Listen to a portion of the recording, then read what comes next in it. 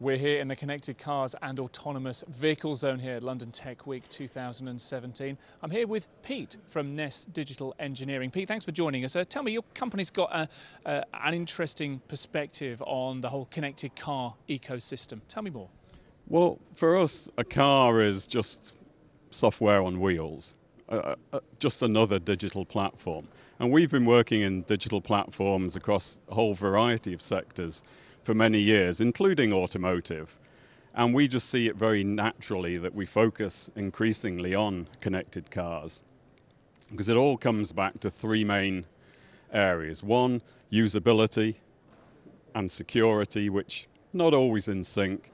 Secondly, these are highly complex platforms that are being assembled. Very difficult to pull all the pieces together. And thirdly, very, very large volumes of data that have to be managed across these platforms. You talk about a car as a digital platform.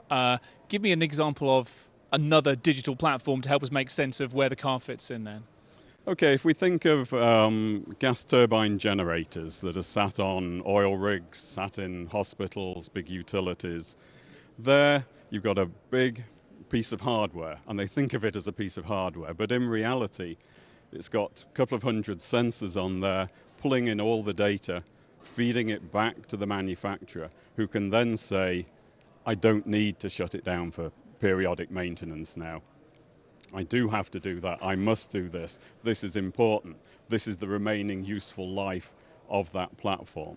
So that's moving away from thinking of a piece of hardware to a digital platform that's, in that case, providing electricity as a service, perhaps.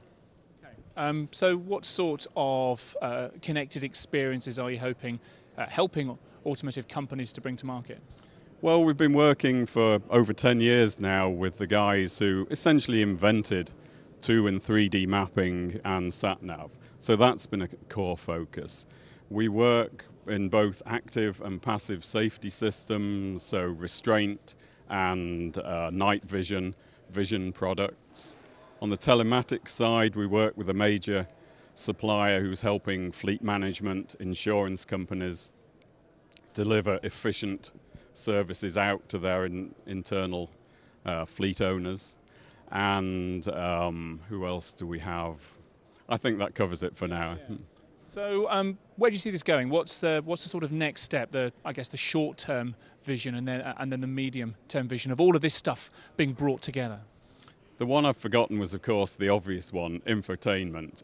What are we going to do with the passengers in the car where increasingly they'll have nothing to do on that 3-hour motorway journey? So we see it coming, all these Lego blocks really fitting into 3 buckets. One, what's happening to the car. Secondly, what's happening to the passengers and the driver, if such a role exists. And finally, whose car is it going to be anyway? Who's going to own it? What's the commercial model going to be for transportation? So you've got 3 buckets there, I suppose. How do you see the different stakeholders working with those 3 buckets in terms of manufacturers and passengers and so on? It's very clear now that highly autonomous driving will happen. It's not a technology problem to be solved anymore.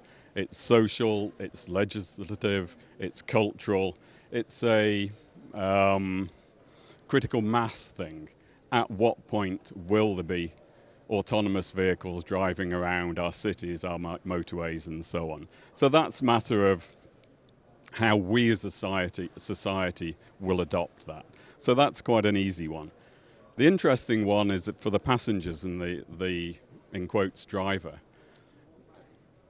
I don't think there's going to be a pure in-car solution. It will be connected to whichever intelligent assistant you have in your home.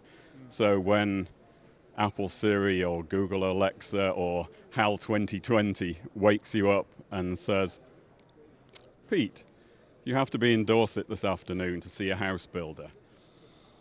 I've arranged for your favourite BMW here at 11:30, and Sony have suggested a playlist for you.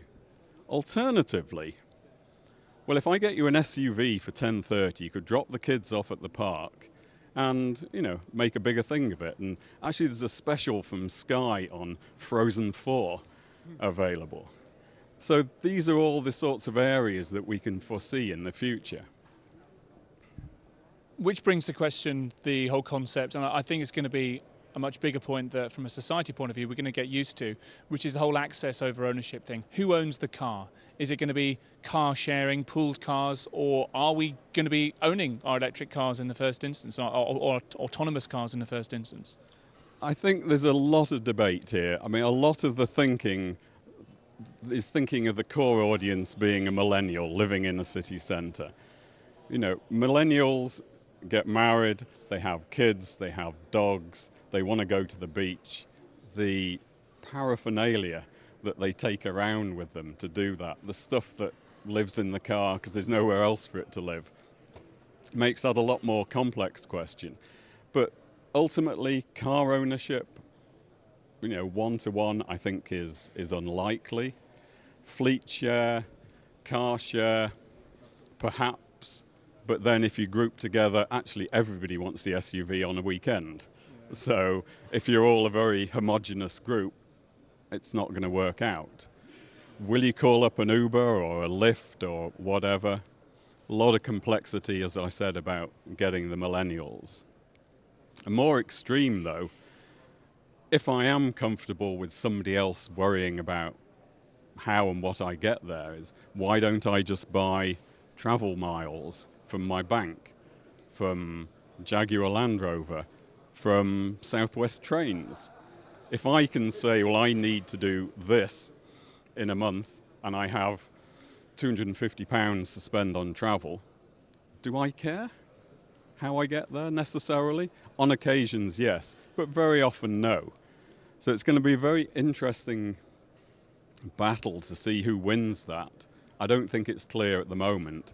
And what the travel brand of the future will be really is very unclear, because everybody wants my £250 a month. Once again, it's not necessarily a technology challenge, it's more of a cultural challenge, and all around the processes, I suppose, because like you say, the technology's there, it's the business models, it's how it all fits into our society.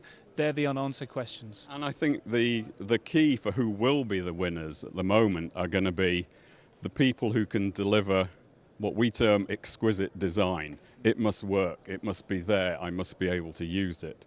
But underlying a very secure, robust platform that works, because this is a highly complex environment driving at high speeds. So mistakes are not acceptable. Of course. Listen, Peter, fascinating to chat with you. Pete Rogers from Ness Digital Engineering, thank you very much for your time. Thank you.